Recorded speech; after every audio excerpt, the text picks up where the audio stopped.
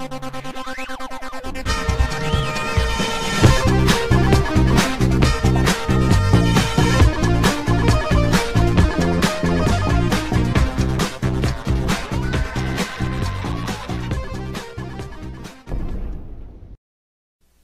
guys, welcome back. This is Matt Chat episode 267, featuring the first in what will probably be a three-part series of interviews with Mr. Tom Hall, formerly of id Software. Now, I'm pretty sure you've heard of id. They are the company responsible for the Commander Keen, Wolfenstein 3D, Doom, Quake. You get the picture. One of the most influential game studios of all time. And Tom had a major role to play in the founding of that company and the games that came out of it. Anyway, we've got a lot of stuff to cover. In this first part, we talk about Tom's history, how he got started in the games industry, and then the development of the Commander Keen character and series of games. A lot of great stuff here, so without further ado, here is Mr. Tom Hall. Okay, well, let's shift gears a little bit, Tom, if you don't mind. I wanted to start at the beginning. How did you become interested in... Oh, go ahead. I was just kidding. I was born in Wisconsin, and yeah, I'm in Minnesota, so I'm just not too far. So how did you get interested in game designs and game programming?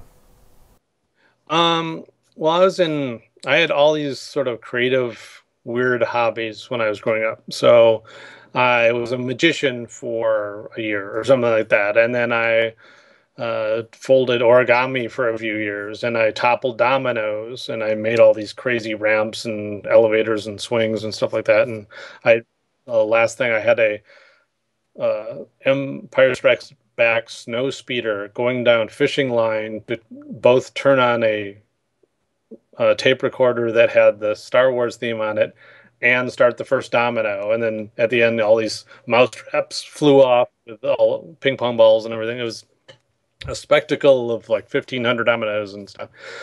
But all those, were just sort of, I'd do this for a year. Oh, that was fun. And then I was doing two hobbies at once. I had a Super 8 camera, and I was making little tiny films, sort of special effects films, because I used to get Cinemagic and Starlog, and because I, love Star Wars and Star Trek and all that stuff, and 2001 and all sorts of films like that. And then I was making little special effects films, so I'd see something in Star Trek 2 or something and emulate that, or I'd do a sort of a chalk animation of the Millennium Falcon going through the asteroid field or something. It was kind of fun and creative and stuff. But then on June 9th, 1980, my dad got an Apple II Plus, and I just lived on that thing, and I just made tons of games. I made like 15 text adventures and lots of little graphic demos. And kind of looking at the two, I knew like the films were just kind of a kid doing little films and stuff like that. And I knew I'd need sort of a crew and a lot of people to sort of make that a reality right away. Whereas the stuff I was doing on the Apple II was kind of close to the stuff that was actually being published. I just needed to get a little better at it. And so that was really empowering, and I could just do that all by myself. I sort of like went into programming sort of like a medium, just like, writing or some other medium. It was just a way for me to express. And so that was really empowering. And I just kept making little games. And over the years while I was going to college, I made like about 50 games. Just little games, text adventures, graphics adventures, little arcade games and stuff like that. But I just, learned my craft. Like Robert Rodriguez says in his book, Rebel Without a Crew, make 10 bad movies. Just make 10 bad movies. Don't show them to anybody. Just learn your craft. And on the 11th one, maybe you'll do something kind of interesting. And that was my process too. I made 50 little games, and finished them, which is a lot of people, it's difficult to finish a game. But that taught me a lot about how you make games. And I mean, even though I have absolutely no musical talent, I made a bunch of bad songs, and recorded them from tape recorder to tape recorder, just kind of adding a track every time. but that taught me how you make songs, and without making like 20 songs, and realizing, well, I won't do that, but but it taught me how you make songs, and there's a bridge, and there's a chorus, and how you add kind of layer things, and that was an interesting thing to learn how to create that kind of work. And so these 50 games taught me how to make games. So by the time I joined Softdisk and Disc and stuff, I was really good at knocking out a game quickly and understanding what you need to do to get it done. Softdisk. That's a company's Yes. whose name you have to be very careful how you pronounce. So. Yes, I made a malapropism there. But yeah. So, do you have any of these 50 games? Are they sitting around on a floppy disk somewhere? Yeah, like I need to talk to John. Like he got his onto, there's a thing called a super drive, so you can copy your games onto an IBM disk. And while there are still IBM disks existing, I need to get the stuff over on those and then copy those onto like a modern media that we use nowadays. There's actually emulators that'll accept old disk images, so need to do that. I don't know how many of them are kind of like gone with the ravages of time, but I've kept pretty good. I've kept them inside, and so that they have a shot, But yeah, they're all still around on a disk somewhere. You mentioned that you were making lots of text adventure games. What were you playing them as well? Do you have any favorites? Oh yeah. I liked Hitchhiker's Guide to the Galaxy text adventure. If you're a fan of Hitchhiker's Guide to the Galaxy, seek out at least references to that, because in that text adventure they actually have the second verse of Vogon poetry. So you get to experience a whole new verse of horrible poetry, the second worst poetry in the universe or whatever. But that was awesome. The original adventure was awesome. Zork, which is kind of like around the same kind of idea. Just all the Infocom games were so amazing. They really created sort of a real sense of place, and it was like a novel you were playing in a way. And one of my favorites was Deadline. Well, Hitchhiker's Guide shipped with a lot of little tchotchkes like pocket fluff and so on, and peril-sensitive sunglasses. Deadline was a murder mystery, and you got like the dossier, the whole, like they really cared about what you had in your hand. So you had the dossier and all the things people said, and there was like little crime scene evidence and stuff like that. And you actually used that to sort of solve the adventure, and did everything that you'd want to do as a detective. The little like, oh, you found a pad, so you rub a pencil on the pad and something's revealed, like, oh, I don't mean to spoil that text adventure from 1980 or whatever. but yeah, it was, you just really got to do and be that detective that, always thought you could be, and in real time try to solve a mystery, which is really cool. You can also, by the way, on the things are coming back on the iPad, you can get Lost Treasures of Infocom, which is out of the old Infocom games. So if anyone wants to try out text adventures and have an easier job of typing, that's something to get. Were you able to beat any of those games? Or? Oh yeah, I beat Hitchhiker's Guide. I to my shame, I think I'm at 300 out of 365 points on Zork. Just, at the time got busy. There's a lot of hours in that. I used to love Scott Adams adventures, not the Scott Adams cartoonist guy, but there was sort of a programmer back in the day, Scott Adams, and he made text adventures, and there was like a pirate adventure and a space adventure. And my mom and I played this Strange Odyssey space one so much that in this one room, you had to touch plastic to turn on this device.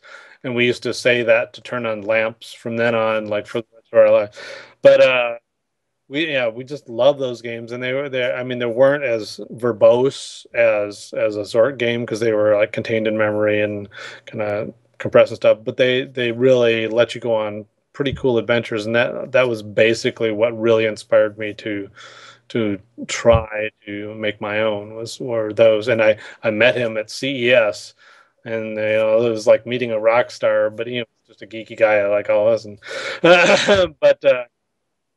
but he gave me a hint on the adventure I was a little stuck on, and I like that meeting was just like, wow, I talked to the guy that made this, and now it's not really a big deal, but it seems like a big deal at the time to that little kid, and was very impactful.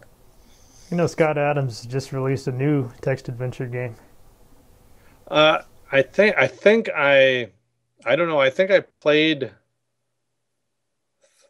I was surprised there was like 13, like Savage Island Part 3 or something like that, and I started playing it. It was just like ridiculously hard, and the start of the game was like, wow. Sort of like come back, oh, I'll try Scott Adams, like wow. Like, oh, maybe I'll try that a little bit later. So how did you end up at SoftDisk? Well, graduated college, got a computer science degree, systems programming.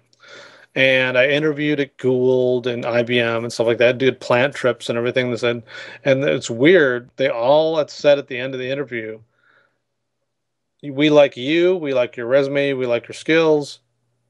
Is this what you really want to do?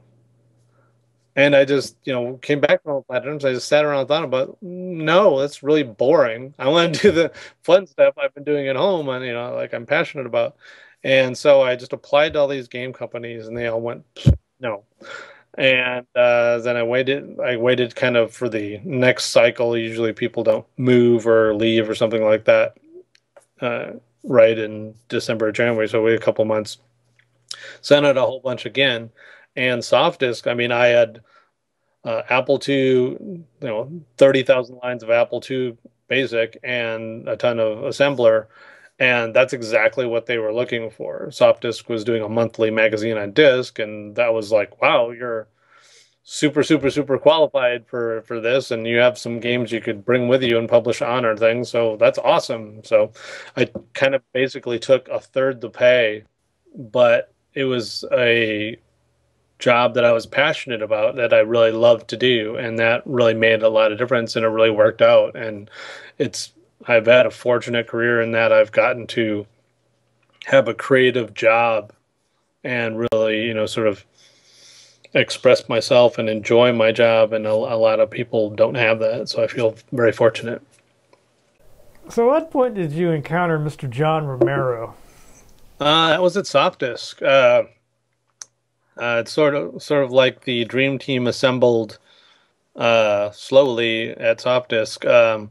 One of our submitters on the Apple II disk was John Carmack, and he made this cool tennis game and a couple other cool games. Like, wow, he's pretty good. So, so he was sort of in our monkey sphere of people that we'd like to get. And then our competitor, Uptime, folded. The other magazine on disk went away. And so we hired a bunch of, or at least a few people from there, because they had the same skill set, exactly the same skill set we needed. So we hired Jay Wilbur, and we hired Kevin Cloud, and we hired Romero. And then Romero worked there. He wanted to start learning the IBM. He had been, doing a lot of stuff in the Apple, but thought the IBM is the new thing. I'm going to learn that. So he came there and worked on Big Blue Disk. And then he wanted to sort of start up a monthly gaming disk, and was lobbying for that. And then at the same time, we had, Carmack is a great submitter. So like, hey, these two, could get together and probably make some cool stuff. And we had a managing editor for the disk and stuff like that, but they didn't really get along. Like, they wanted to code in assembly and make things really fast. And it was like, nope, C, we have to be all in C, because that was, he didn't know assembly. So that was unfortunate. But then I saw that, hey, they're making like real games. We were making occasional games, tiny games and stuff, but they were making like real new games. And it's like, wow, that's really cool. So I'd sneak in there after I was done with my work day to do levels and anything. I just want to work on this. This is so cool. And then they's like, wow, this is really working out. We're making a good team here. Let's get Tom in here, permanently as the dude. And they wouldn't have that. It was too valuable to the Apple Disc and stuff like that. And it's like, oh, that's too bad. And that putting us together in that same room was the genesis of id, because it just started basically when Carmack came up with the brilliant tile scrolling thing for Dangerous Dave, and it's sort of a combination of that and me looking over. We had this heretical expense of having a Nintendo in the office. Oh my gosh. But I looked over and it said, wow, there's Super Mario 3. Wouldn't it be funny if we did the first level of it tonight? Oh yeah. And then, so that kind of challenge is great for game developer types. And it's like, oh yeah, let's do it. So I just went through and paused all the way through the level and copied all the graphics in my art. I'm making finger quotes there. But did the best I could and made them all have data, which Worlds of Wonder would not make you do, but I had to enter 1 for things that are solid and 2 for things that are deadly and blah blah. And then made this in the level editor that John Romero had made called Ted. And it just all came over. We just did it. I did bad sound effects by drawing the sound wave, which is super primitive. But that's what we were doing because it was this PC speaker. And I did that for the first Keens. But yeah, so we just worked on it, and John got things hopping on tiles and stuff, and coins flying out, and we finished at 3:30 at night, and just put a disc, put it on a disc and put it on Romero's desk and just went to bed, and it was crashing and stuff. And then we came back tomorrow and he shut the door and says, "We're so out of here. I've been playing this all day."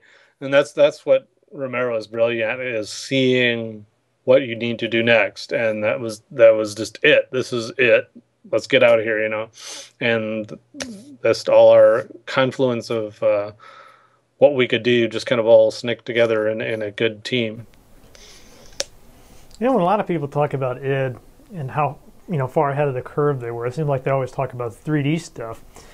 But it always seemed to me like there was a big leap there with the 2D games, especially with the early Commander Keen and Dangerous Dave. Yeah, I mean, no one had done, there are other games that were, platformers, but if they look good, they're really slow. And there's a game called Gods or something that looked like the art was great, but the gameplay was so slow because you just couldn't move that much data. And Carmack had figured out a trick where you could move the tiles behind the character with a trick in the video card, because it was just the right size of data that you could keep writing, and it just wrapped around in the buffer. So it was a very clever idea, which is an awesome app. And that enabled us to make a smooth scrolling Keen game that was, fast and fun, unlike anything that had been done before. And it just kept rolling. And with Wolfenstein and Doom, it was, similar deal. Just wow, we set a goal of Doom, and we started just making little games like Hover Tank. Didn't have textured walls, but it was 3D, and Catacombs 3D, it was EGA, but it had textured walls, and then we finally got to do a VGA one, which is 256 colors. Woo! I went ahead and interviewed John Romero, I guess it's probably been 2 or 3 years ago. He said that the id was like the Beatles. And I've always wondered who was which Beatle. Do you? I guess I'd be like George Harrison. I don't know how you'd figure that out. Everybody, you have to do this perfect analog, but yeah, probably, because I wasn't in the limelight as much as the John and Paul. But I had my contributions like that. I thought we made a good team and made some great games. Let's talk about the Commander Keen series. I know it's very near and dear to your heart. I just noticed this is available on Steam, so anybody watching this video can go and play those. But anyway, somebody who's never heard of Commander Keen before, what kind of game is this, and can you tell about how The story and the characters in the game? Yeah, well, basically, Commander Keen is me. Except when I was a kid, didn't have that high of an IQ. He has a 314 IQ, but I was in red Converse sneakers, and grew up in Wisconsin, so I had a Packer helmet and stuff like that. And I'd sort of, I'd write sci-fi stories when I was a kid. That was sort of my, release. There's an old movie called The Secret Life of Walter Mitty, and he just dreams of these great adventures that he'd go on, even though he's a mild-mannered person. And so seeing all these, reading all these great sci-fi books and, seeing all these great adventure movies, I sort of, dreamt of those adventures myself, and sort of combining Star Wars and Star Trek and Hitchhiker's A Guide to the Galaxy and Warner Brothers, all my influences, that just kind of came out. We decided to do a scrolling game ourselves, and Carmack said, I don't know, because I always have like a bazillion ideas. It's almost hard to narrow them down. So I said, I don't know, a kid that saves the galaxy or something. So I just went off, and in 15 minutes, I came up with the paragraph you read in the first game that, just Commander Keen. And then read it to him in sort of a Walter Winchell or movie announcer voice. And then so I dispenses galactic justice with an iron hand, and then after it, Carmack applauded and was like, "Oh yeah, that's it," So, and then we just rolled with it. So, Keen is this little kid, Billy Blaze. He's 8 years old, and he has assembled a starship in his backyard clubhouse secretly, and he takes off on galactic adventures to sort of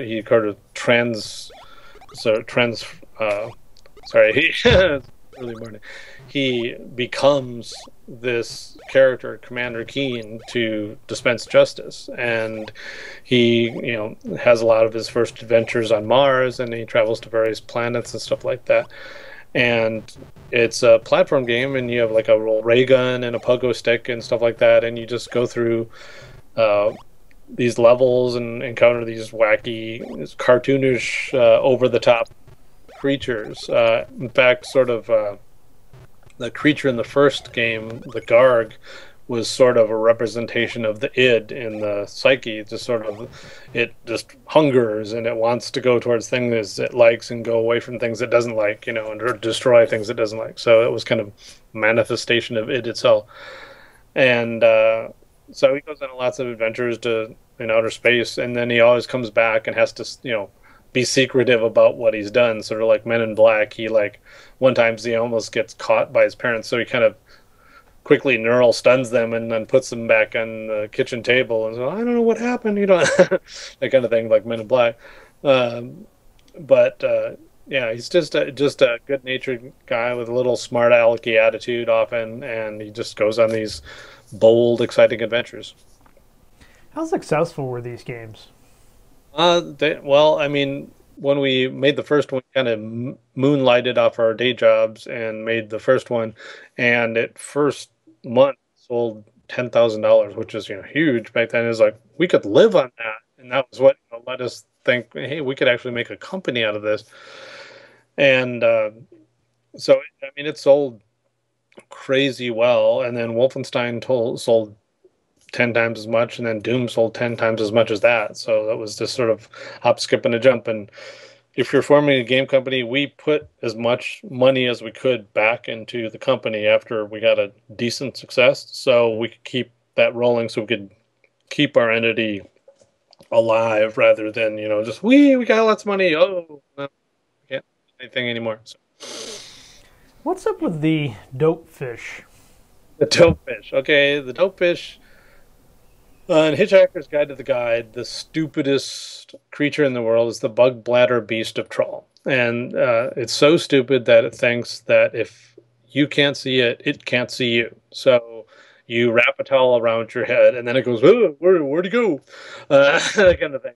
And that was just a hilarious concept to me. So I was drawing a bunch of these creatures, creature ideas for Keen. Then I draw this. I was like, I'm just gonna make a stupid fish, just really stupid, like really dumb. And so I just drew this big buck teeth, and like sort of like the Warner Brothers, goofy, not that intelligent characters, and I just had him swim through a level. And it was just a one-off in a level. So he just swims through a level, tries to eat you.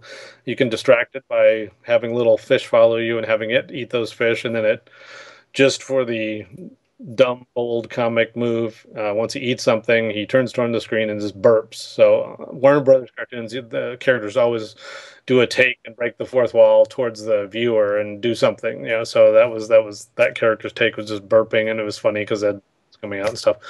And I thought, well, that was a funny little character in that one level.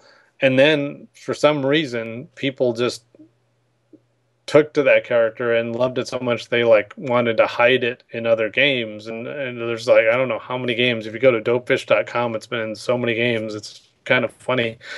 And we wanted to hide it ourselves in a game when I was at 3D Realms, and Jay said, it's cool as long as it's not a main character. So we just sent a mail back saying, use the fish, and sort of let everybody use that as a little secret in all our games. And it's been fun. I mean, I've hit it in all the games I've done that I can have that much control over.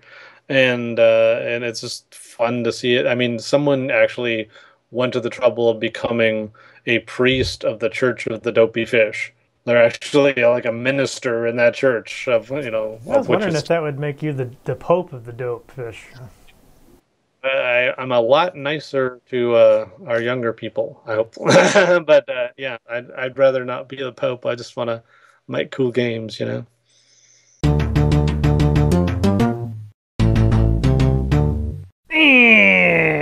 that's all for this week's episode.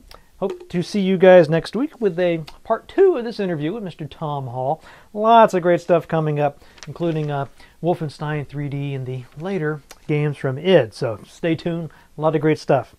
As always, I want to thank you very, very, very much if you have supported me on Patreon or by using Good Old Games affiliates or however, or just spreading the word about the shows on Twitter and Facebook. I really appreciate it, guys. I really, really do. If you want to become a supporter on Patreon, just go to the link in the show notes, and that will get you access to some little extra episodes of Rat Chat. You can hang out with me on Google Air, and you can also catch some really cool things, like we just finished interviewing Lucas Kubiak, of the developer of the Kulot game that just got greenlit on Steam. A little survival horror adventure thing. It was really cool, really fun interview, but those are only available to the Patreon supporters. But at any level, $1 an episode, $5, whatever you think the show is worth, I am happy to be supported by you. So thanks. All right, what about that news from the Matt Cave? Several interesting things have happened lately. Thimbleweed Park. This is a Kickstarter launched by Ron Gilbert and Gary Winnick. Of course, you know those names of very famous Lucasfilm adventure game designers. They were trying to raise $375K. They've already, I think it's only been 5 days, they're already up to $325K. So doing really well. I'd be stunned if this thing didn't make. It's probably going to get well into stretch goals. What's interesting here is they're taking a very old school approach. I think they might actually be using the Scum engine. But anyway, it looks like they are. So it's kind of interesting to see what they're doing with that. I think the goal, as I understand it, is to make a game that feels like a Lucasfilm games from the past that you somehow missed. Now you have a brand new one to play. So that's a really fun idea, and I guess it's taking off. But anyway, go check that out. There's another Kickstarter called Convoy. I've supported this one. I don't know if I mentioned it on the show before, but this is a tactical roguelike. Basically, it's a mashup of the FTL game with a Mad Max theme to it. They're trying to raise 10,000 euros. They've already gotten close to double that, so go check that out. It's only got a few days left on that. And then, yeah, I think that's actually all the news from the Matt Cave. So, what about the Ale of the Week? Well, this week, as we're getting a little closer to Christmas time, we start to get these holiday specials, these holiday themed ales in the shops. This is a holiday spice lager beer from the Lakefront Brewery, can't talk today, out of Milwaukee, Wisconsin. And this is lager beer brewed with honey, cinnamon, nutmeg, ginger, cloves, and orange peel. So lots of spices going in. Almost sounds like a pumpkin pie or something. Brewed and bottled by Lakefront Brewery. Just see if there's anything else on the bottle. Brewed in Milwaukee for people who like beer. Let's see. Oh, 9.4% alcohol. So very strong indeed. That's about twice what you would expect from most macro brews. So this will probably pack quite a punch. Anyway, it sounds kind of interesting. Let's get it open and see what it's all about. All right, so I got some of this holiday spice here in the rather excellent drinking horn. I've been smelling it. It's it smells like a pumpkin ale, actually. I guess that's they must have used the same sort of seasonings. You can definitely smell the cinnamon. A little bit of a champagne-like scent to it. It's quite nice. Actually quite a nice aroma to it. Let's give it a taste.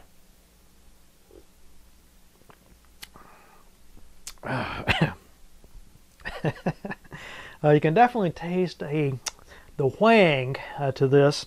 Not sure about those spices quite yet. You can definitely I'm amazed this doesn't have pumpkin in it because it just tastes and smells exactly like those pumpkin ales that I've had. There's a bit of another taste in there. Must be the cloves. You can tell there's something unusual with the taste of this. Let me try it again. It's very sort of bitter at first, and then it gets really sweet all of a sudden. You can definitely taste some alcohol, in this. Kind of reminds me a little bit of a Scotch. Try it one more time here.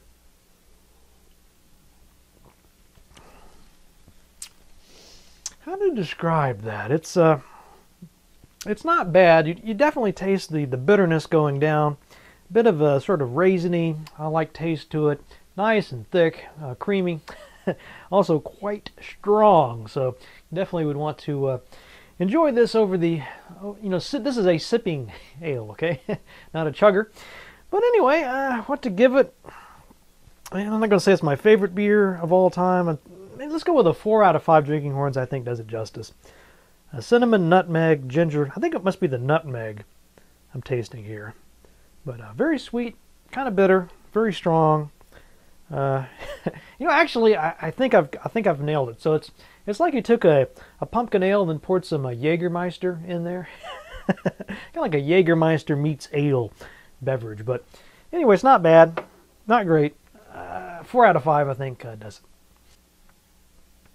So I was looking for quotations about, or from rather, George Harrison, since Tom said that he feels like the George Harrison of the id Beatles, if you will. And I thought this was, strangely appropriate. Let me know what you think. So here it goes. I wanted to be successful, not famous. See you guys next week. Good morning, men and women. Welcome. I am your friendly courier. Mr. Bloodvessel is my name. Buster Bloodvessel. I am concerned for you to enjoy yourselves within the limits of British decency.